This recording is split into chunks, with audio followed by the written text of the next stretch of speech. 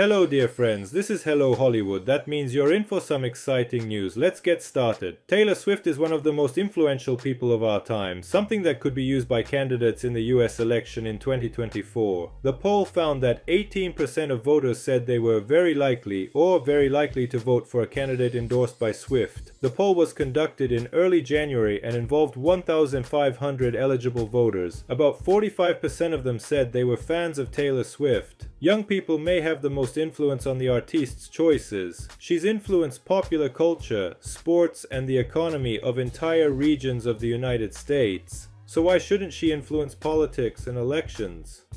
Last month, her wildly popular Eras tour became the first tour to cross the $1 billion mark. She was named Time Magazine's 2023 Person of the Year, and her relationship with Travis Kelce of the Kansas City Chiefs has fueled a massive increase in NFL viewership. For the 2020 election, Swift has already announced her support for Biden. The change we need most is the election of a president who recognizes that people of color deserve to feel safe and represented, that women deserve the right to choose what happens to their bodies.